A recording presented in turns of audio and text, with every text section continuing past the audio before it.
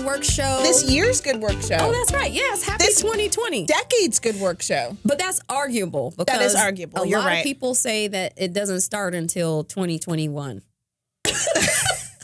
So apparently there's not a consensus in the room either.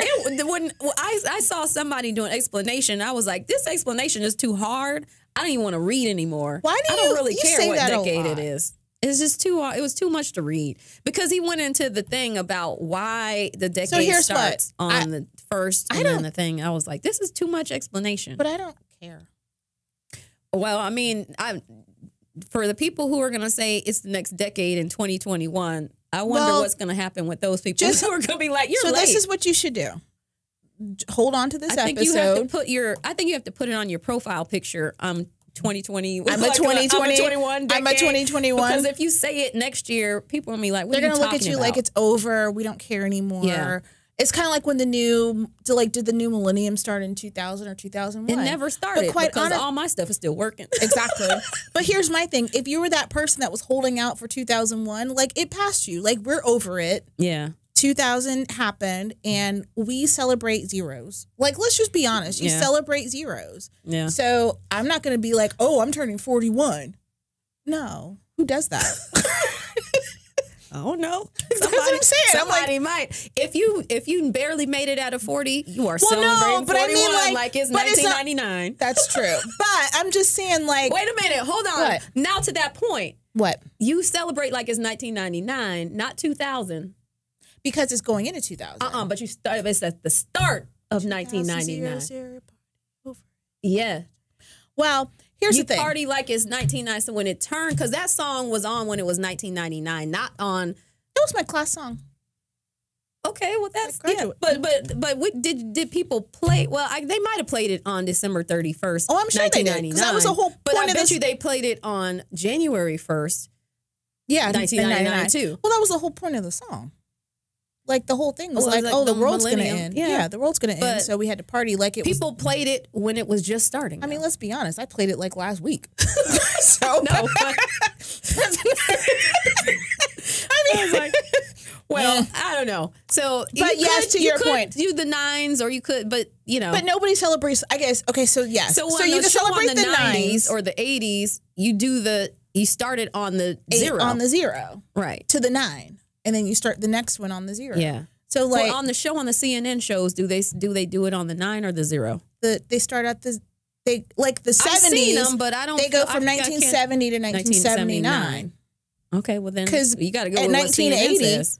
It's the 80s. I mean, I agree, but I'm saying the technical people were on there saying I'm sure, that it was wrong. Because it's not 10 years; it's 9 years, theoretically. But if you count the 0, wouldn't it be 10? I don't know. I feel like the 0 is on the front and not on the back. I'm not here for the math. That's why I said I stand by my original statement of I don't care. Well, you're the one brought up the decade. That's how we got on this. I wasn't even on the new year. I was just like, welcome to this week's show. I know, but I guess I got to take it by weeks, not by decades. That's too much. I'm a 0 person then. Let's start from the small part. Right now, it is. Here. What time is it? What minute are we on? What month is it? So I've decided that I was talking to somebody earlier today. I've decided that, people talk about like you ramp up for the new year. And you're ramp up like kind of you get back into it after the holiday or whatever. I'm giving myself till February. Like I'm gonna get through January. You might want to look for another job.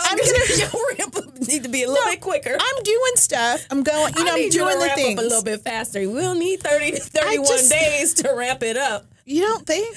It's hard, man. No, I think you get a cool 3 days, but after the 3rd, you got to be back in the swing. I don't necessarily mean like doing stuff, but I feel like it doesn't feel natural yet. Like before, even I was okay. So here's one thing: I was looking for my phone charger in my car, and I was like, oh, I took my phone charger out because when I was traveling, it's like my travel cord. And it's still kind of with my travel stuff somewhere. I'm like, I don't feel like all of my. I don't feel reacclimated yet. Sounds like a PP. Oh, it totally is. But I'm giving myself until February to be like, okay, that's put personal the cord. problem for anybody who doesn't know the PP. I'm like, put the cord back in the car, like because you're not traveling again. Because that's the thing. I took it out. Put stuff back where you got it from. I know, and I left it out because I'm like, well, between Thanksgiving and Christmas, it was just like, well, I'll be here because you weren't driving, right? And I'm like, and I won't be here that long, and then I'll be gone again. So now it's like I don't really have anywhere to go, so I need to put stuff. How many charger cords do you have? Because I feel like you should have more than one. I do have a lot. Yeah, but why? No, I have more than one. Like, I have a car one. I have a downstairs on the couch one. I have a downstairs extra one. I have the one by my bed. Yes. I have the one at work. But when I travel, though, so I have the one by the bed that I usually plug my phone into, but I don't charge my iPad by the bed. So I've got the sofa one, the bed one, the car one, a spare for something else. But when I travel, the car one becomes the iPod, the iPad travel. I know. That's what it is. And then I've got the super long one, like the 12-foot one. Yeah. That one, that's key to overall joy and happiness. That's the one I have by my bed, because just in case it will use my phone in the bed, I gotta be able to go all the way over there with the phone. I realized that there's a lot. When I traveled, I was like, oh gosh, I have to plug in my phone, my iPad, my watch. Well, Apple's gonna come out with the charge the stuff thing. They need the pad so that I can just throw all my stuff on it and it can. No, I think it's gonna be like you can charge the phone like Samsung has, where you charge it off the other device. Oh, like you just touch it? That's a rumor, but I feel like you should be able to charge your watch off your phone at this point. I would agree with you, like, but you like the number of chargers and then trying to find plugs for all the stuff, like that's the other thing. It's like, well, what plug am I going to plug this into? Because at home I've got the power strip in the nightstand, so everything just gets plugged in.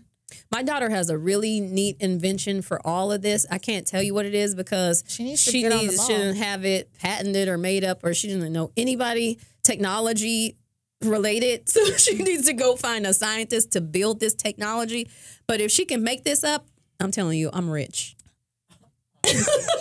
I'm rich. I feel like if she's rich, I'm rich. I agree with that. Did I let her live in my house for all this time? Yes.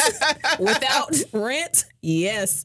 I feel like that's payback. Like after a certain time, when you're a parent, it everything flips back. That's true. So, well, I always, if I win the lottery, I know, like, if I win the lottery, I got 2 phone calls to make. It's like, I'm not calling anybody. Well, I'm calling people to get my life together before I tell real people. Well, yeah, but I'm not calling anybody I know. I'm calling the strong arm somebody. I'm lawyering up. I need a lawyer first. I'm not even calling John. I'm like, that might be the person I call first. He's cut off.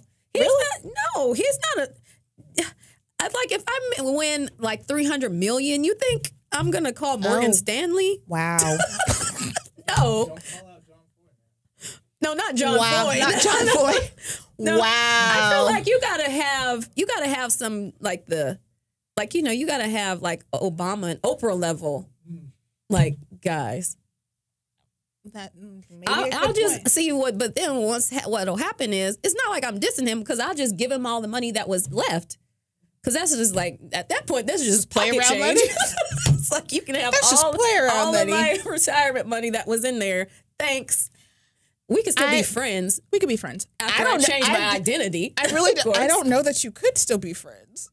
Well, he got all that money for free. He didn't even have to do anything. That's true.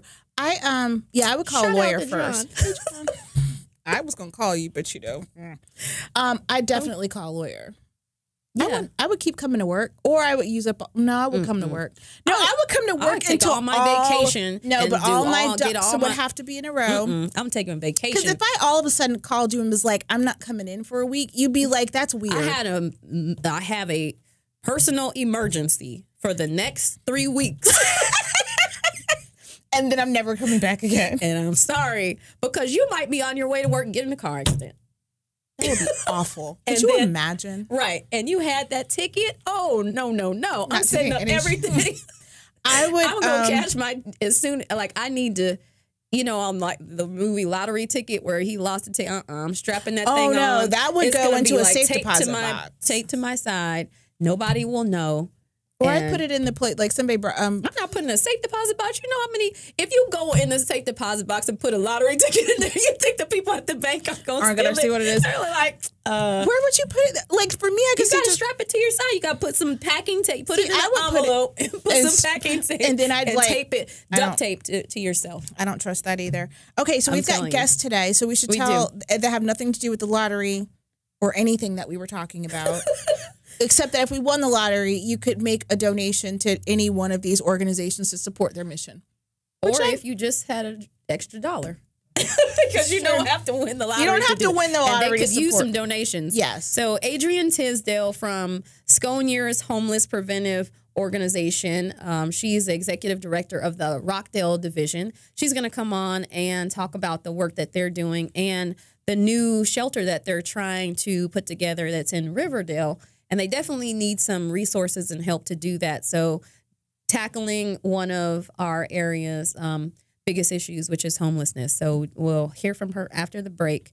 And then Melissa Earhart, who is the executive director of Atlanta Hospital Hospitality House, is going to come on and talk about their organization and how they are helping people who are coming to our area or live in our area and are facing medical challenges and need to be in and out of the hospital for one reason or another and need somewhere to stay, or their family members need somewhere to stay.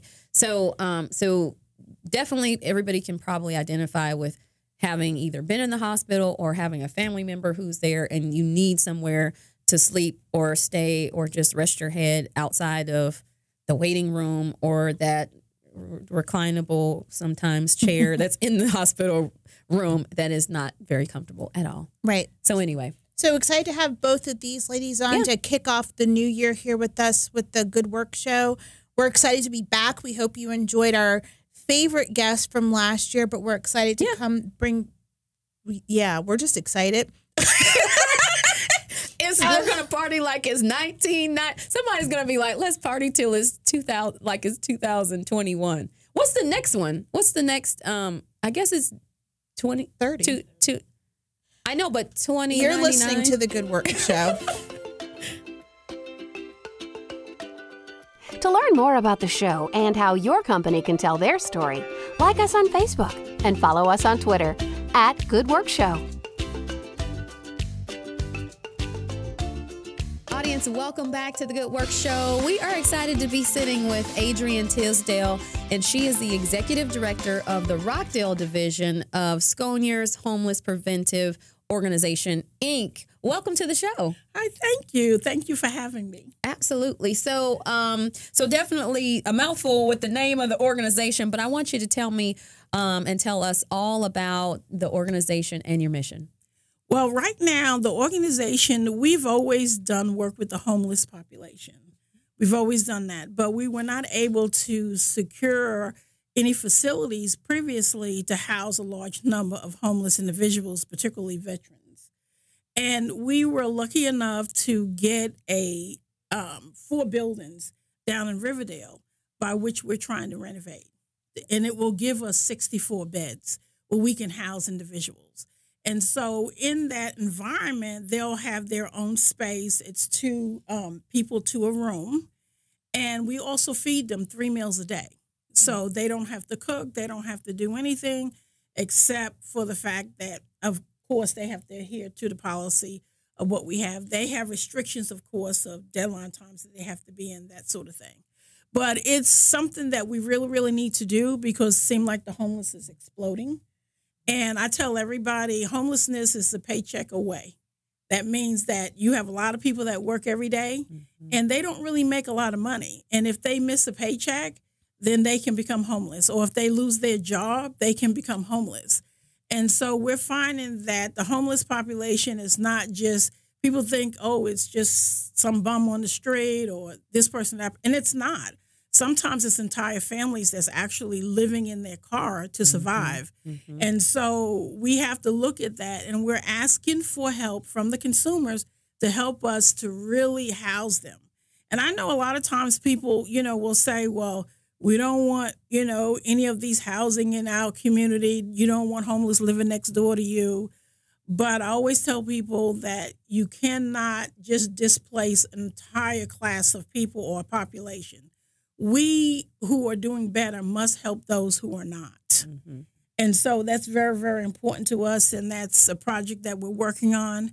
And like I said, we were lucky enough to secure 4 buildings, but the buildings are not in great shape. They're in terrible shape. And so we need donations and we need various different things. We need volunteers to help paint, to help clean up, and do various different things to the building so we can start housing these individuals. And one of the things with the veterans, which we didn't know previously, you have a lot of veterans that have benefits and they have money. Mm. The problem is they don't have an address.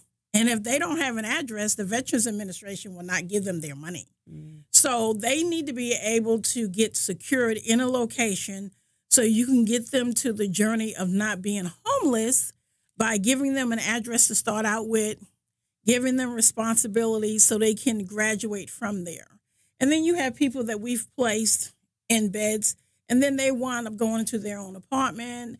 The program also helps them with job placements. We have training. We have education. We also do, and one of my backgrounds is I do mortgages. And so we actually help them get into a mortgage for a permanent solution to their problems. Okay. That's wonderful. So let's break down a little bit about kind of what you're doing and how people connect with you now. So the buildings that you've secured now, is this the first time that the organization's been able to actually house people as a part of your mission? Yes. This is the first time we've been able to house them. Any other time we've been able to place them, but in other people's facilities. Gotcha. Like we would call around to various different shelters and, people would call us and then we would place them in this bed or that bed. But what we've been finding out is that when we call around, beds are not available. Mm. So if someone calls us and if there's no bed available, we can't help them. So the next step for us was to secure our own location where we know that we will have beds. And then once that's filled up, we can move to another location to secure that. So we're steadily looking for various different places that we can secure. And with the help of individuals and consumers, that we can continue to do this and to place people in, in safe housing. Mm-hmm.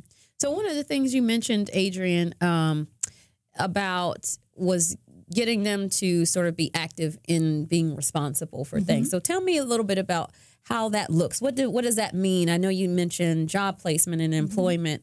How do you, get those folks that you are helping to be active in their sort of turnaround process? Well, people that are homeless, they have to be acclimated back into pretty much society of doing things. If they're homeless, they're not doing anything, they're on the street. So they have to be acclimated back into learning how to do what they're supposed to do to take care of themselves. And it can start out simply with we have them, they have household duties like cleaning up behind themselves, taking care of themselves, taking care of their area. So if, in fact, they have half of the room that has to be maintained, they have to get up at 8 o'clock in the morning. We do not allow them to just sleep all day. You have to get up. You have to be part of a program that you're going out to where people are actually coming in, taking them out to various different programs. You can be working a job or you can be in an education program, a training program, or you're going to be active doing things within the house and working with that. We also, like I said, we cook for them, and it's 3 meals a day. So we might have some of them, working in the kitchen, helping with that, doing various different tasks to bring them up to the level where they need to be able to take care of themselves eventually. So once we get them to that place and they feel like they can take care of themselves, they also go through case management.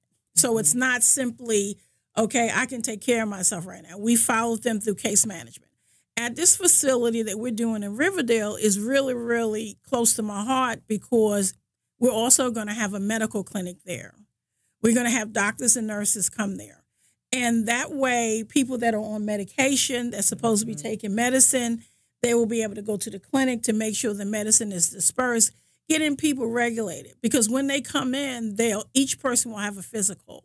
We do screening, and we will do screening for tox, whether they're on drugs or whether they're HIV positive, or if they have anything else wrong with them, that we can assist and get them back on the right track where they're not having to pay for all of that, because a lot of them haven't been to the doctor probably in years. So we need to know what their status is so we can properly help them.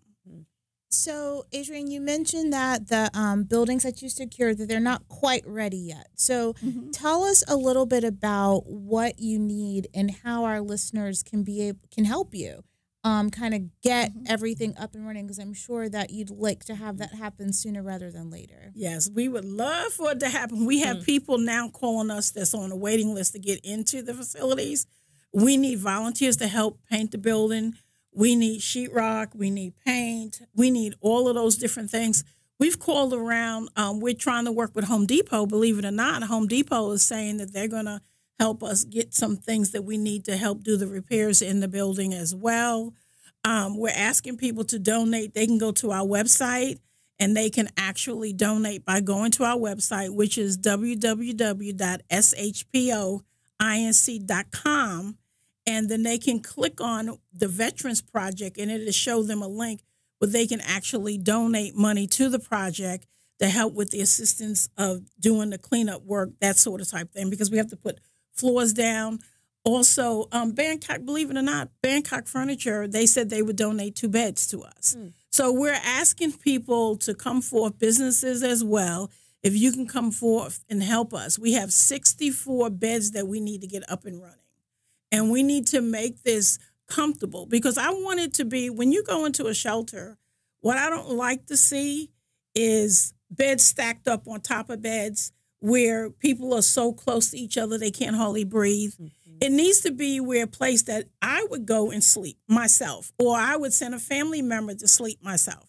It needs to be something where it's giving homeless individual, a set of pride and dignity, that they're in a place that they can keep clean and maintain, and they're not just being thrown into the stacks of places for them. So we're really, really hoping and praying, with the Lord's help, that we can get people to actually donate and to come help support us. We have some pictures on our website that will actually show you the condition of what the property is like now. And we're trying to get the property cleaned out, up and running, so then we can get them in as soon as possible. Okay.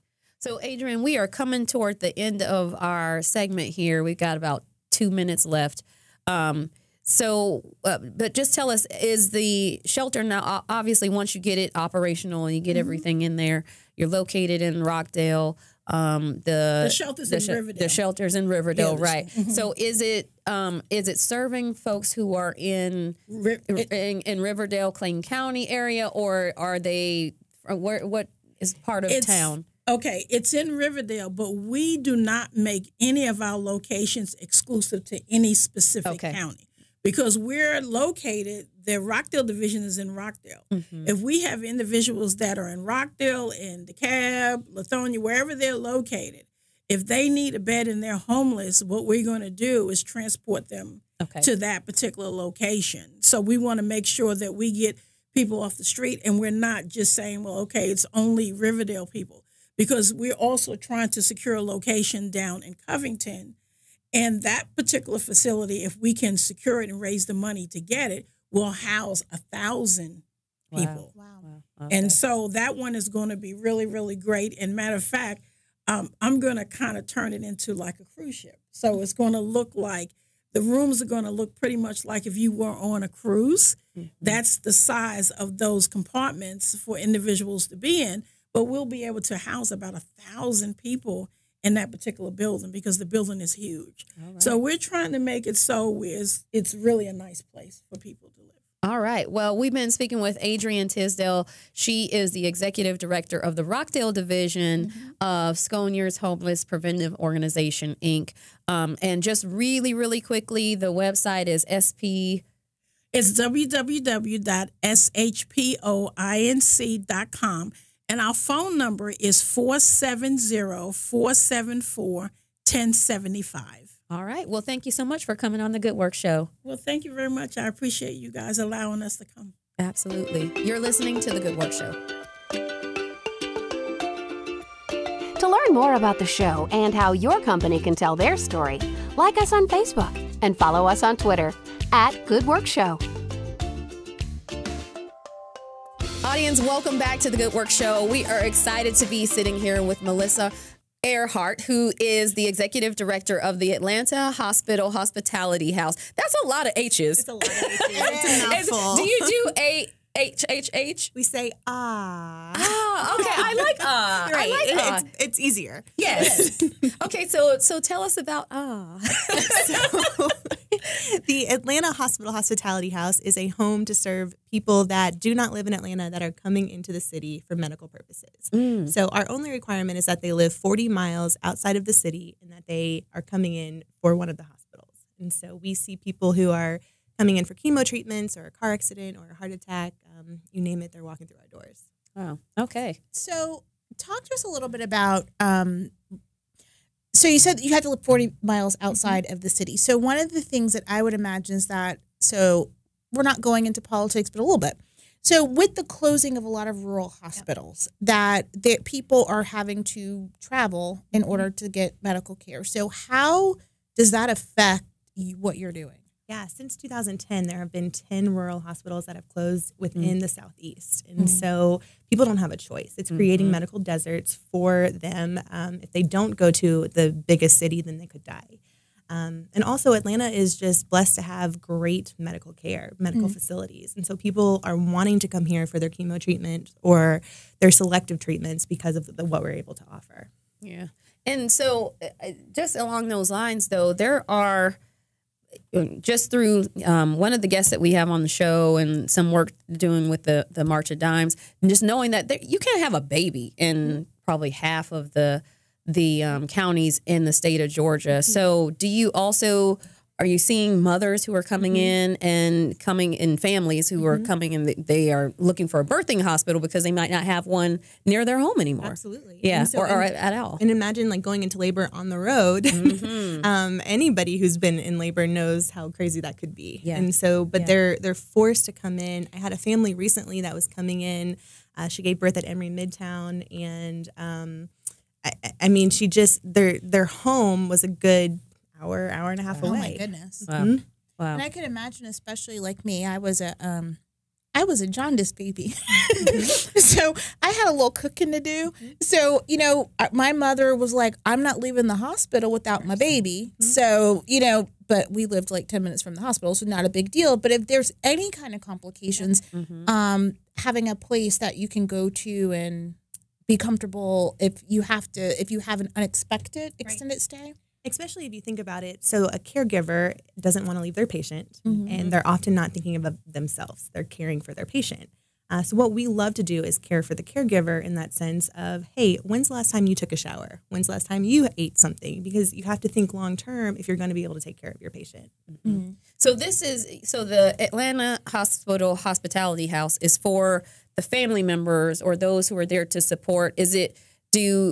It's not like a transition for the patient who is, or is it? Just kind of tell us like who goes there and then maybe the length of time too because I'm pretty sure it varies based on what their loved one needs and how long they need to be in the hospital, and I guess even the treatment that they might be getting too.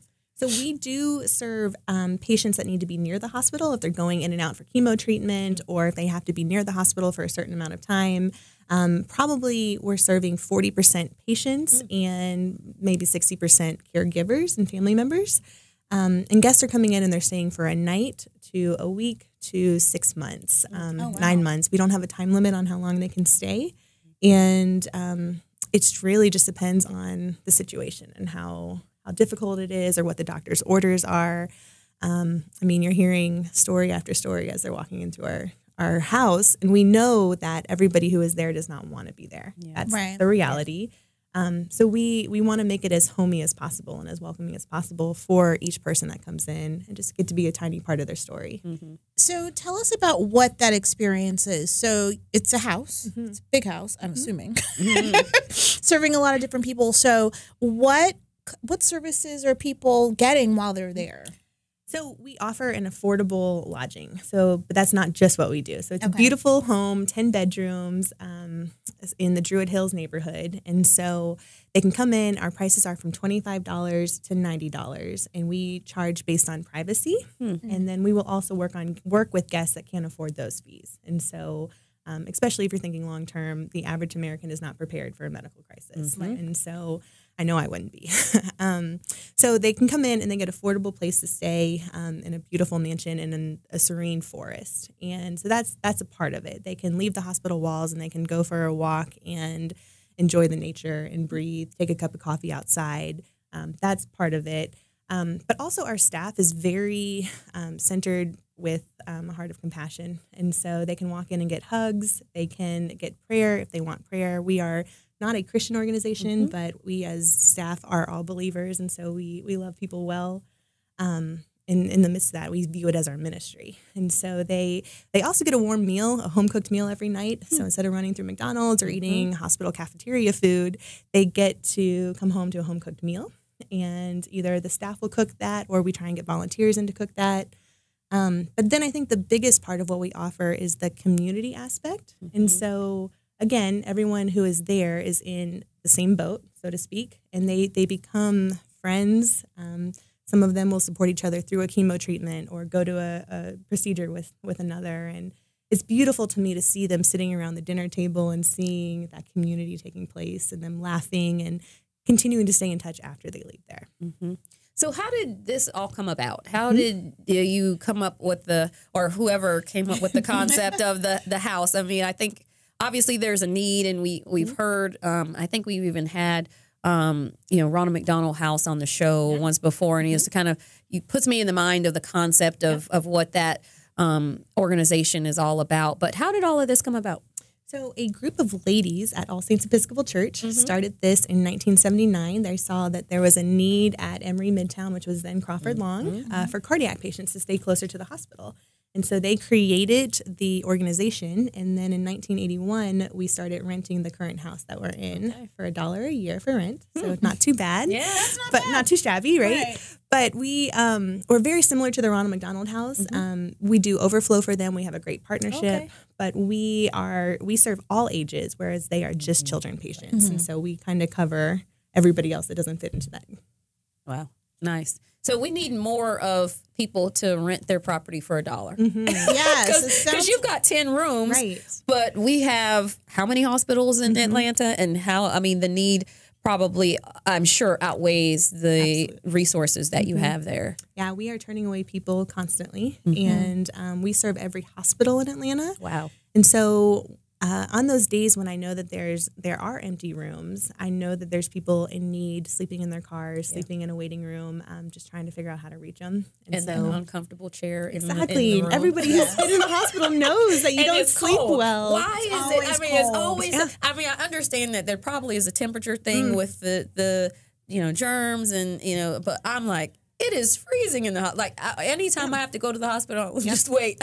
Put on extra layers. And I believe that hospital staff walks in, they wait until you fall asleep, and then they come in. And so you're really not. People do complain about that. Like, do you just wait until I fall asleep to come in They're and doing their job. But that's the reality, is that people are in and out constantly, and you're not getting a good night's sleep. So you talked about occasionally you do have empty beds. So how do people connect with you? How do they find you? I mean, after, all of our listeners here, you'll be overwhelmed. But how do people connect with you, whether you have somebody that's out there and they're like, okay, well, I know I'm about to start a procedure. I know I'm going to be going in for X, Y, and Z. How, even if you can be proactive about it, how can people connect with you? Most of our people are referred through a social worker or hospital staff, but more and more people are finding out online. And so they're Googling cheap places to stay in Atlanta while I have somebody in the hospital. And hopefully we pop up as one of those options for people. Are people able to plan ahead? So like if if I know I have to do a procedure or whatever and I say, well, and it's not emergency, but something that I may want to be able to time, can people reach out to say, well, when are you guys free? Can I go ahead and prearrange for something in April?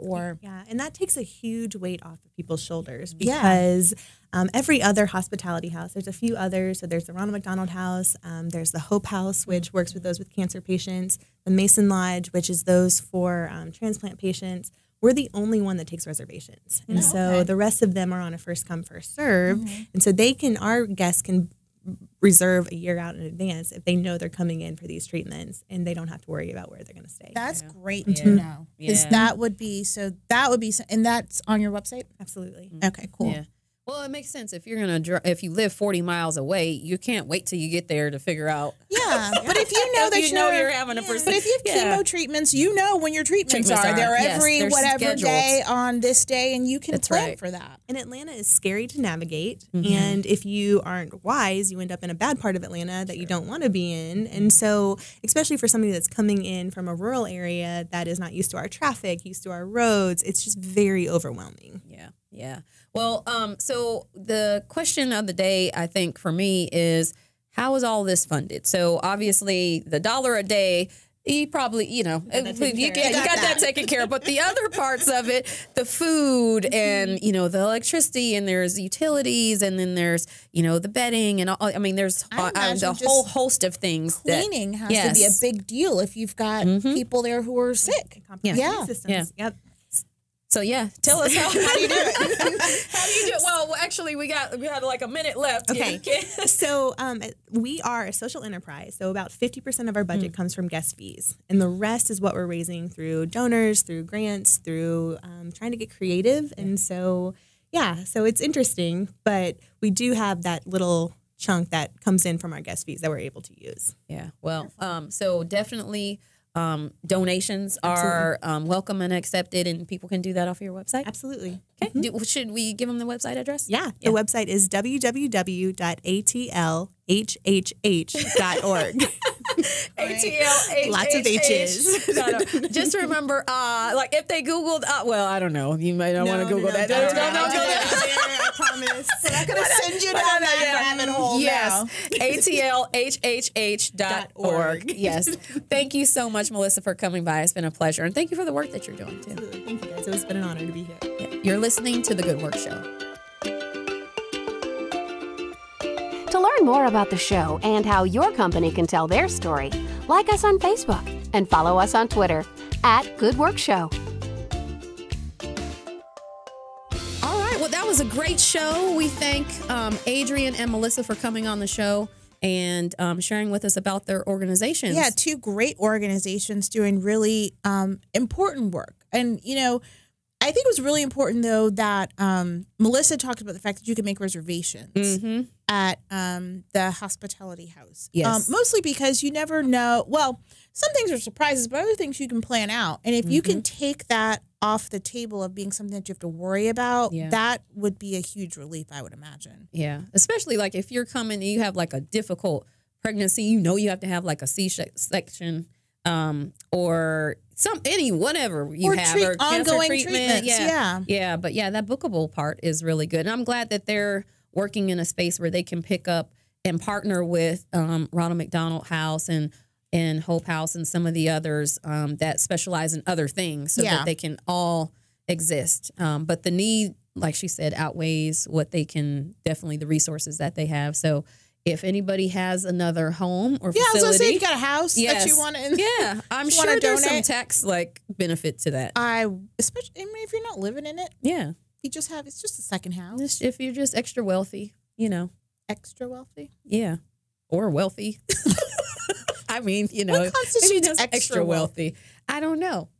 But anyway, if you have an extra house, you could donate to either one of those organizations, by the way. Yeah, actually you could. It could be a shelter for homeless, or it could be a hospitality house for people in the hospital. I often think about what I would do with my house if I did win the lottery. Would I ever go back to it? No, I don't think you should. I think I think all that stuff would be I think I would that ficus. The ficus could stay. But see, the lady left you the ficus and the piano. I think you would just leave all the stuff. I think she didn't need it, obviously, or didn't want to move it. And what was she going to do? I mean, she probably moved on up like the Jeffersons. So when you move on up, you leave all that behind. There's of course the sentimental stuff, but even because I mean, I feel like I would win the lottery. I would like get my stuff set up, and then I would check into a really nice hotel someplace and just stay there until I figured out where I wanted to be. Because at that point, when you have nothing but options, who's playing house music? I don't know, but it's kind of loud. It's like I mean, all of a sudden we were in a rave. I know. I don't think you can hear it, audience, but all of a sudden it was happening. My mind went to something else. I was like the lights are. But you just like you have all the options. So like yes, you could live wherever you could live anywhere that you wanted to in the city. So then you're like, okay, well I know in the city. Well, in the world. I'm flying the coop of the United States. Well, I will never be a United States citizen. If I win the lottery that much money, I'm going overseas. But where? It doesn't matter. And if I knew, I would not tell anybody on the air right now because I don't want anybody finding me. I used to think, so like when I lived here. Or somewhere. When I lived in D.C., I would always think about this. I'm like, I would just assume at some point I would go back to Florida because I didn't want to be in the cold. So I'm like, I know I don't want to live anywhere cold. You could live anywhere So then I tropical. realized, I was like, would I just go to my parents' house until I figured it out? You just don't know what you would do. I'm like, I'd be the person who's at, well, that's that rich lady. She comes to Sam's every day to get a hot dog. that's the millionaire. Right. Everybody in Sam's gets a hot dog today. Exactly. I'd be like the hot dog fairy at Sam's after I won the lottery. The person who, the Christmas fairies who go and give people money, pay off their not the layaway. Yeah, like I've been buying hot dogs from. I don't know. I'm like I really don't know. I don't think Florida's far enough, Trinice. Like, you know how many people you know in Florida? I'm not saying I would stay there permanently, but like while I was trying to figure out what do I want my life to be, you have to move really quickly. Because would I want to set up a foundation? Like, what would I do with? You can come back for that. See, that's why I'm saying I'm. You just once I get my lawyer, and I might get a lawyer when I leave because I don't want anybody following me. Here's what I would do though. I would establish residency in a state in the United States like Florida that doesn't have a state income tax. Seems like that might be fraud though. No, not if I buy a house. I would reestablish my Florida residency so I don't have to pay state income taxes. But if you don't live in the state, why? But I would live in the state. That's what I'm saying. I would establish a residency in Florida because here's the thing. After you got your winnings, of course, because they're going to take it. They take them 40%. Yeah, that's what I'm saying. I don't know how much they take. Well, I should ask Gretchen. Right, however much they take. But that's the thing. Like I would want to make sure. So whatever dividends, anything that was coming in, I would want to make sure that my residency was such a place. That's why all the golfers live in Florida because they live in. Like golfers who don't like golfers. Golfers, you don't have to. Like, who are the golfers? These people I know, the rich people at Sam's. The rich people I know, the rich people at Sam's. Man, I'm telling you, Sam's. You might not know who you're standing next to at Sam's. You never know. You never know. There's a lot of rich people in Florida. I'm sure. It's just not far enough for me. I'm sorry. People will find me, and I need to be in. I'm going to be in some country that doesn't even have a name. I don't have problems at all telling people no. So like that's too many people though. Somebody is gonna be like, I don't answer the phone. You're gonna come into it, and there's gonna be this guy, and you're gonna think he's Prince Charming or whatever, and then you're gonna get married, and then then fall in love, and then he's gonna say, "Oh, we don't need no prenup," and then I'm telling you, that's how all the movies go. Met? What part of does any part of that sound likely? I'm telling you, because you know I'm good on your guard will be down. You know I'm good on paperwork. You know I'm really big on paperwork. Your guard will be down when you're rich, and you'll feel like, even if I don't like him, I can just buy another guy, and then I'm saying you can just go get another one. So I'm saying you got to get away from Florida man. This sounds like the beginning of 90 Day Fiance. Like that. I've never seen that show though. Is that how it feels goes? Like no, it's so 90 Day Fiance is when the people come here, but then the other one is 90 Day Fiance the other way when the Americans move to the foreign country and then they marry. I think if you win the lottery, just know if you are not married at this time, you will never get married. Like that's just we could have a really great time, but we would never sign any sort of legal. There'd be no legal framework around this relationship. No, and we'd have to. First of all, you wouldn't even live in the same space because there's no common law happening. We're not going to stop. There's no anything. There'd be a lot of a joint hot dog. No, it's like, what are we going? You get your hot dog. My 150 is my 150. Your 150 is your 150. We're going halvesies on this, right? Yeah. No, but see, then I also feel like though that really it makes your pool short because. You make sure what? Your pool short? Your pool small. Because I want a pool bigger than Kanye's. No, because here's the thing. So if you did that, if that was sorry, has anybody, do you know what to talk about? Yes, okay. No, I don't. You didn't get that? Oh my gosh. No. Wow. They all got it. I didn't get it. I got it. Now I feel like that's okay. Somebody else out there got it. They did. DJ Khaled.